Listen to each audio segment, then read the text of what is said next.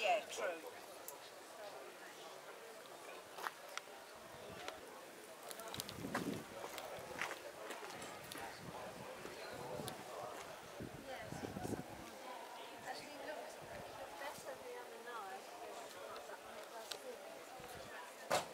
Yeah.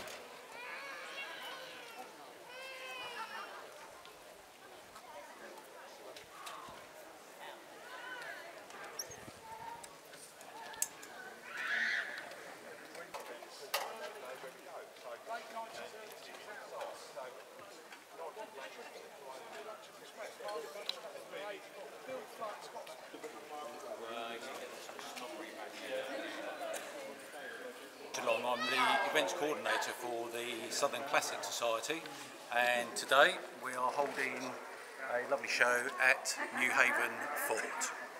This is our fourth year at this venue, and as you can see, it's well attended, it's a popular venue, and the fort itself is an amazing attraction with some very interesting parts to it. Southern Classic Society was a club that was formed in 1991. We are now celebrating our 25th year, so this is our silver wedding anniversary, so to speak. And the club has got some very humble origins, originally starting with Southern Water.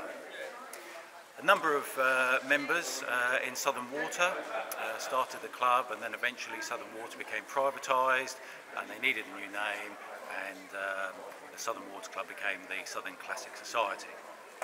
We hold 6 formal shows a year, of which this is one of them, a number of drive-it days, social events and breakfast meets.